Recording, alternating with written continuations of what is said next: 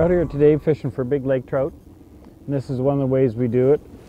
We're pulling these jig tubes, and we put a 2-ounce weight inside them, and you can either troll them or jig them, and that's how we usually catch our bigger lake trout out here. And spoons work really well too.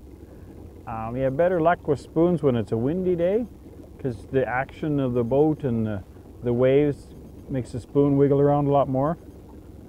Both ways are very productive, and we're just out here to see if we can't catch that 50-pounder today. As you can tell, it's a beautiful sunny day. And then too, we'll stop sometimes. We're watching the fish finder, and it's at 54 degrees the water temperature when we're 50 feet. And if we see them on the bottom, we'll put the boat into neutral and watch our rod tips, and when they go slack, we'll start up again and bounce it on the bottom a couple, 3 times, and lots of times you'll pick them up that way. Or completely stop the boat now that we have hardly any wind and jig right off the bottom, and that's a lot of fun and productive too.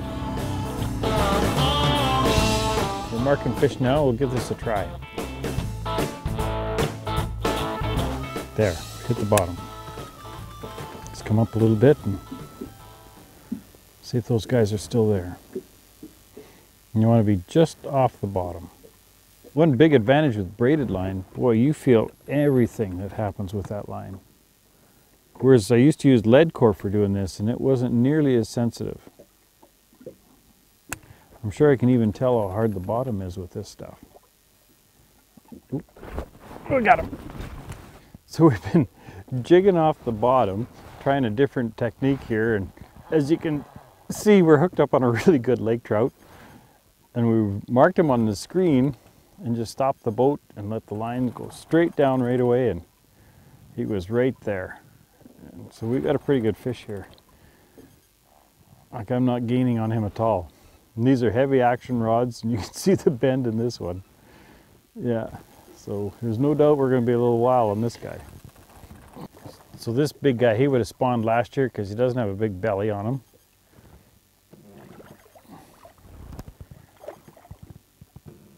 But we'll pick him up here and can have a look, and you can see we've been using these tube jigs, and he just took that right away. We seen him on the fish finder and dropped it down, and it took no time to get hooked up.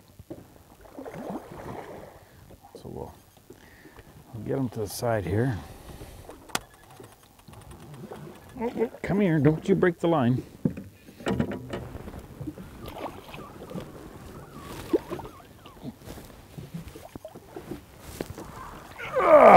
There we go.